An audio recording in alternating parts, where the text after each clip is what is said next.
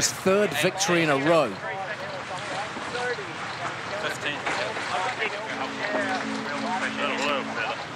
Pretty good. 10 to kill. So here we go then. This is what everybody has been waiting for. Jimmy Spithill's Americans defending their crown against Peter Burling's New Zealanders. The match is on, the battle lines are drawn, and this is where it all gets tasty, Kenny. USA with port entry, they get to enter this starting box 10 seconds ahead of their opponents, and the hunt will be on, won't it? It'll be really interesting to see whether Burling is vulnerable in this area, whether Spitthill goes after him. Well, it's 4 years since an America's Cup race. It's really hard to imagine how much effort has gone in for this exact moment in time. Everybody in the world kind of thinks that Jimmy Spithill is going to try to take it to Peter Burling in these pre-starts with aggression, because if there's been any vulnerability in Burling's play, it has been in this pre-start. But you know what? They have great coaches over there in New Zealand, and they will have been coaching him up what to anticipate, how to either lead back, how to push back, and try to stay out of trouble from kind of the old fox, Jimmy Spithill. Real early.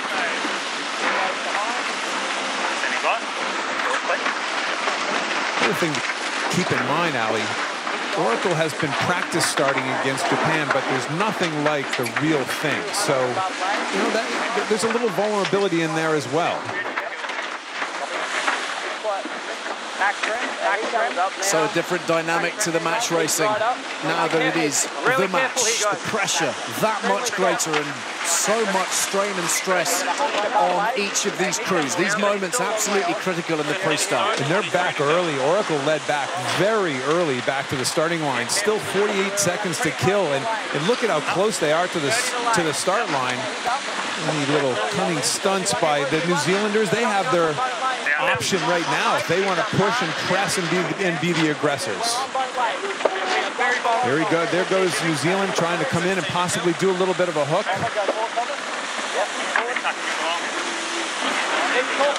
So the timing of these maneuvers, as we've seen over the last couple of weeks, absolutely key. Again, Oracle very close to the starting line. New Zealand is laying back here. They're going to pull the trigger several seconds early and try to just have more pace. Oracle's very close to the start and even struggling to keep off of it. New Zealand's going to be going way faster at the start of this America's Cup if Burling does this right. So the Americans are away, but they have a penalty right at the outset. Jimmy Spithill has gone across that line too quick, and Peter Burling will be able to capitalize from here. So Burling actually just hung back there. He can just hang out right now. Oracle is going to have to slow down until they're 2 full boat lengths behind Emirates Team New Zealand. Unforced error from maybe the 2 weeks off, that little bit of unpractice. And that, the area that so many people felt the Americans would hold the edge in. That start line, the pre-start in itself, they felt that Burling was possibly weaker in that department. But it is the Kiwi boat, Emirates Team New Zealand, who are flying up on their foils towards Mark 1 and already reaching speeds of 30 knots plus. Mark's quite favoured at the bottom, but we'll just have a look and get down there. Pretty happy left at the moment, one job. So the penalty now wiped out by the Americans, but they're the ones playing catch-up. And the New Zealanders out in front at the first mark. Here is what the world has been looking for. We haven't had much of a speed test here so far, but the stability of tacking and jiving. We know Emirates Team New Zealand is very strong in this light breeze, and I think the breeze is down a little bit right now. We're down to about 9 knots. Let's see how Oracle competes in this jiving and tacking, these maneuvers, compared to the really sharp package that we've seen off of the Kiwi boat. So the first jibe from the Americans, peeling off towards the other side of the course from the New Zealanders. Look at that setup. Just look at that water. What a venue for top flight sport.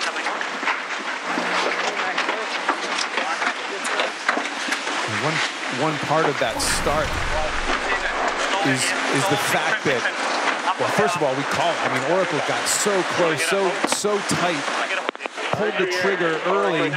Surprised Burling didn't try to pull the trigger. He just must have thought they were going to be over early and decided, okay, let's take our time here.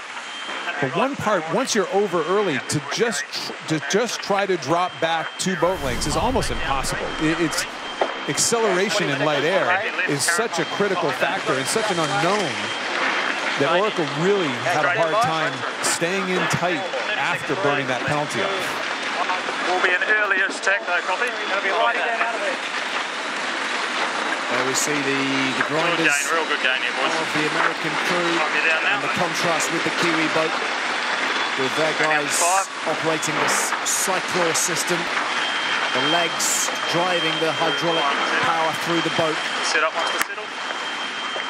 It's worked very well for them as they head round gate 2. Very stable, very consistent, very comfortable.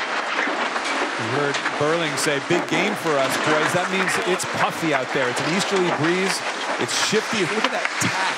I mean, just almost flawless on the tack. It's just something we've seen on and on and on. We keep talking about it. Puffy, shifty conditions, though. Oracle Team USA went from just behind to quite far behind in no time. Emirates Team New Zealand tacks early in order to kind of control the situation and stay in the same water in this puffy, shifty condition.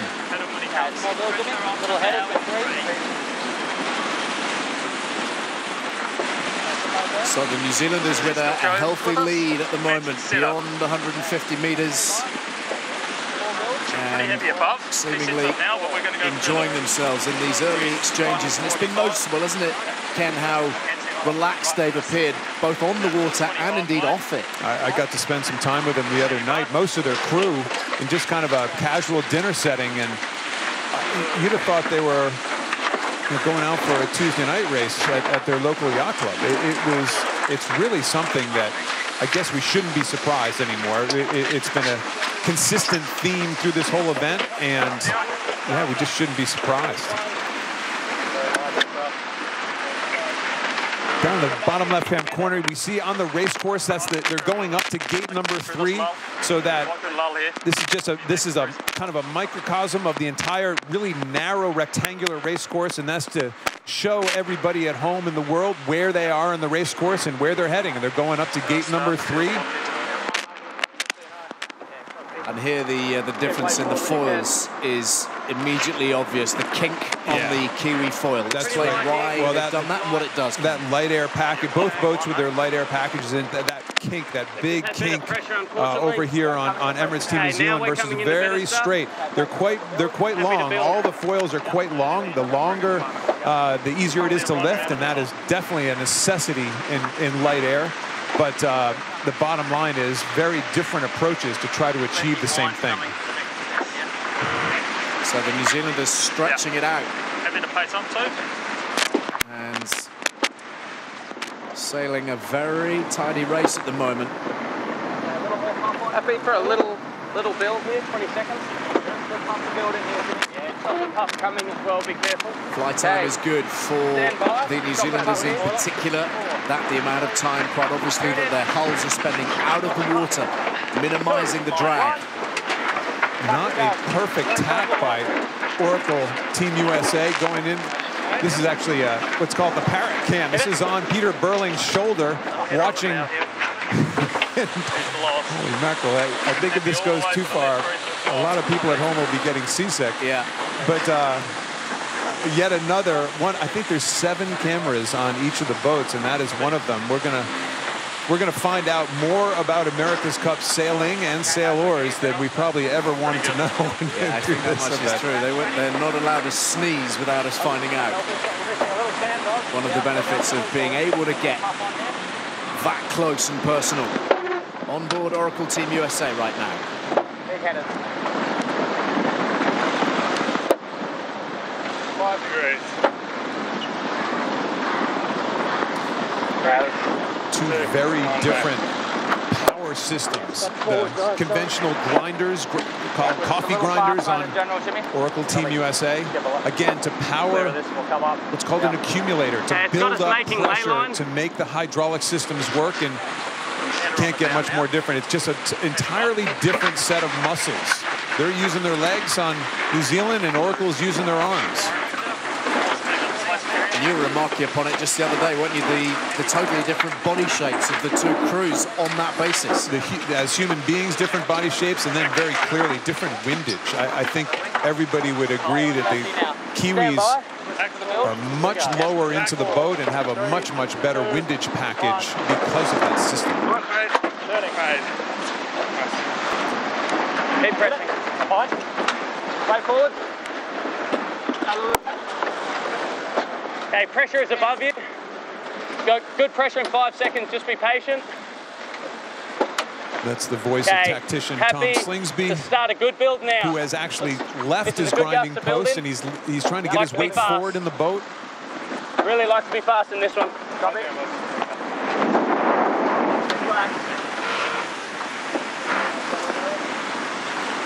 So every last nugget of information, absolutely key, but it's passed on between tactician coming and into a helmsman. really light patch in general.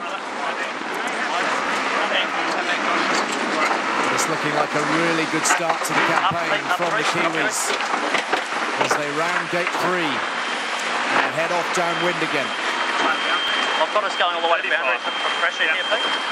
Boundary job. Yep, copy. Arms coming up. Yep. You hear the voice there of Blair too, who is mic'd up, I believe, for the first time. So we haven't heard much from this group, and I think Blair probably has a little more tactical input than we've given anybody credit for. You heard him say, let's go right to the boundary on this jibe, and great to hear these guys communicating a little more. It makes our life easier. Don't go over it. Maybe diving back into this one. Yeah, let's stand by.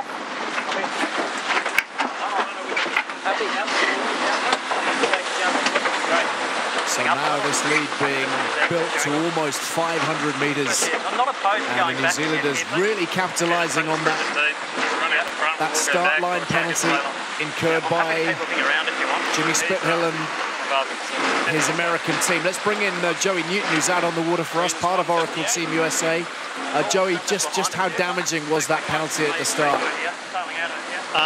Yeah, well, I mean, it put Oracle Team USA a little bit behind, and like Kenny was mentioning, it ends up being more than a couple of lengths, but that combined with the choice to split away at the first jibe, and then the race, you know, it ended up being what you're seeing now. And the Kiwis are doing a really nice job of just staying in between Oracle Team USA and the next mark. And there's really, unless they make a big mistake, it's going to be pretty hard for them to find a way around. They're sailing well. You know, it's funny, Ali and Joey certainly has more experience right now than most of us in this stuff, but very often you love the first race of an America's Cup because you really get a feel for the boat speed. But because the boats have been so spread out, I'm not sure we've learned anything yet. Joey, have any trends that you see out there in the race course? Yeah, I mean, it's pretty hard to tell. Like you said, the boats have been a long way apart. It'd be hard to argue that the Kiwis are slow. They've done a nice job of extending, but this easterly breeze is super puffy. It's got a lot of geography to get over before it comes down on the water. So there's a lot of shifts, a lot of puffs, and that's probably a bigger factor than the boat speed on the water now.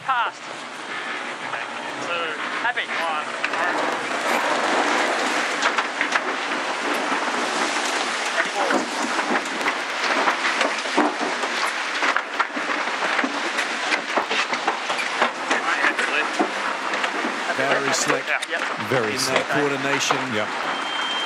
As we've seen throughout their time here in Bermuda, Peter Burling is running a very well-organised crew. Worth remembering as well, they start this match a point down. They actually have to win 8 races to win the America's Cup here.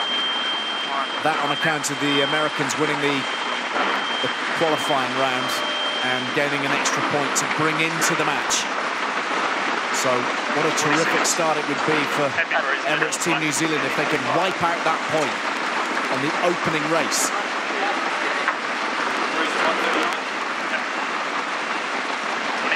this place, this America's Cup Village, which has been purposely built, including the land that we're sitting on here in Bermuda, has done nothing but be spectacular, not only for us and for the racing itself, but for the literally hundreds of thousands of fans that have come through here. 3, 2, 1, here we go. Real soft here, Jimmy. Yeah, wait forwards, boys. So here's a little split that's happening right now. Emirates Team New Zealand rounded the other gate. They waited a little bit for their tack. If there's a chance to get back into the race right now, this may be it. Again, it's very shifty on the race course right now. Very puffy, very shifty, difficult for the tacticians. I am. My foot's on it. 1, go.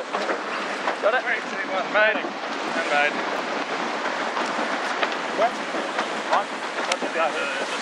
So a lot of ground to make up, but one of the reasons that they will have headed off on the other direction, having split the course, the Americans, is to try to chase that breeze, try to steal a march somehow or other on the New Zealanders, who are just stretching away very, very comfortable at the moment. Who's going to tell that kid he's in the first race of the America's Cup? Because clearly you can't see it on his face. It's just a quiet weekend drive. That's what it looks like. He's enjoying the view, and no doubt he'll be enjoying the one behind him in particular, with Jimmy Spithill miles further back. You've been calling it driving Miss Daisy, but I dare you to call any of those guys Miss Daisy.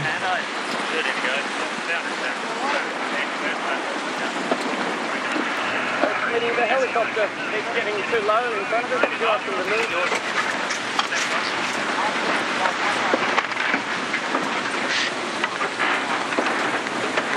Good pressure here.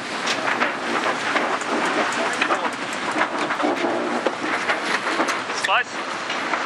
So it's looking pretty straightforward for the moment from Emirates Team New Zealand. They're going to have to make a proper mess of things if they're to blow this kind of lead from here. And you just don't see them making too many errors. Their error count is really low. Yeah, look at the shape of that foil out of the water. If you wonder where really one of the very biggest differences is between these programs and between Emirates Team New Zealand and the rest of the fleet, it's been in the shape of those dagger boards. There's been a lot of conversation. I've had it explained to me why people think it works. I've had the designer tell me why it works, and he may as well have been speaking ancient Egyptian at the time. That's that. So let's not pass that on then. Well, whatever it's doing, it's working. It's working really, really well. They're in total command. This young, fearless team, and Peter Burling very keen to point out at the press conference yesterday, this is a almost entirely new crew from the one that suffered that heartbreak in San Francisco 4 years ago. Glenn Ashby, the only member of that crew who has been scarred in that way. So they carry no baggage here. Well, keep in mind, Glenn Ashby is actually technically the skipper of the boat. He's given a ton of credit, not just for the innovation that we see in this boat. I've said it many times, maybe thought of as the best multi-hull sailor on the planet.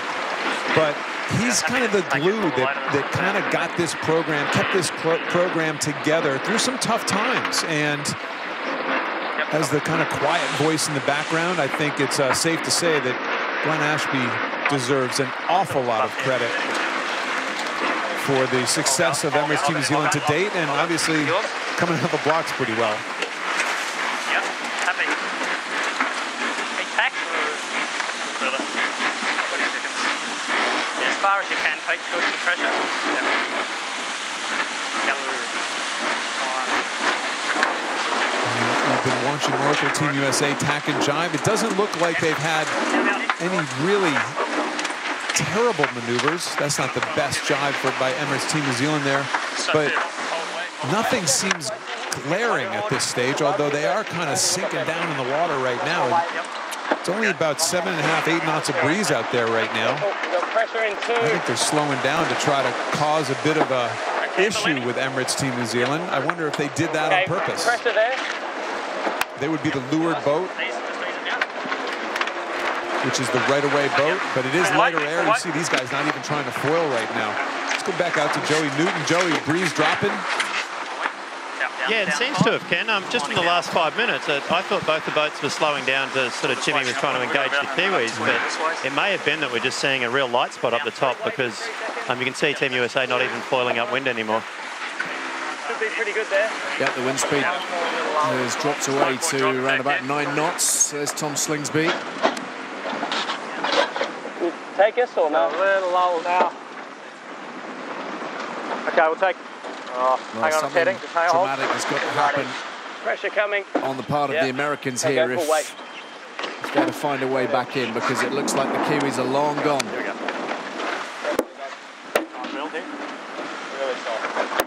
Ring rustiness? Nah, listen, in a fluky day like today, this group is not going to be happy, don't get me wrong, but at the same time, I think they've proven to the world that there's not a heck of a lot of panic in this group as well. So one race is one race. They'll regroup. They'll talk it through. I think Jimmy will be most frustrated with that starting line mistake and kind of timing. Might be a little rust, but they have been out sailing every day against Japan and then by themselves the last 4 or 5 days. So I'm guessing they don't use any of that as an excuse. Yeah, where do you sit with that, though? Because it can go 2 ways, can't it? They can be underdone, or they could be nicely rested. Fair point. I would say they give up the rest for the competition that these guys, I mean, these guys have been in hard case competition for the last 2 weeks while Oracle Team USA has been off kind of doing their own thing. And no matter how much you practice, presumably it's like any other sport. Actually, that match competition is everything, isn't it? You got it. So the last leg of this apparent Kiwi win. Through the gate they'll go. The finish is a relatively short reach. Coming closer and closer to the shore, and all those thousands of fans, they like to call this stadium racing, and you can see why. They're going to have to do a few more jibes here, though. This is an interesting breeze direction where the setup of the race course is through the bottom gate, and then they have to jibe one more time towards the finish, which is literally smack dab in front of our booth here at America's Cup Village. We're going to hear it from the Kiwi crowd, but I'll tell you what, this is not an easy way to finish right now. It's light air down here, and Oracle is screaming up from behind. Well, that was a real, you said it, smack dab. That was one way you might have described that maneuver from the Kiwis. They're building speed. They're sailing very high in order to build speed. They got very slow and very light in those last couple jibes. Let's see if Oracle can continue this pace. They're coming in fast right now, really fast. They may not lay. So there is a sniff for the Americans, but it is only a small sniff at this point. Now the boat speed building from the New Zealanders, and they're safely away from trouble. I don't think they're going to lay, though. They have one more jibe to go. They're close. You hear Burling saying struggling to lay. He's taking every puff down possible right now. Just when we were saying 500 meters was enough, Kiwis know how to make it interesting. Well, we've seen it a few times, haven't we, out here in Bermuda? Those last-minute panicked maneuvers when things are not quite to perfection. But other than a few hiccups towards the end, the New Zealanders have made a storming start to the America's Cup match, exploding out of the blocks, wiping out that one-point advantage that the USA had, taking the initiative at the start with the American penalty. And I guess now we can say it is all square. All square, that's exactly right. Wiping out that point. And that point, for those of you joining the America's Cup, that point was from Oracle Team USA actually winning that ladder round earlier, about 2-3 weeks ago. They won a ladder round against all of the challengers, and the winner of that took a point into the finals, and actually not taking a point, it actually made your opponent lose a point. So Emirates Team New Zealand started at -1 coming in, and now we're all square, back to even, and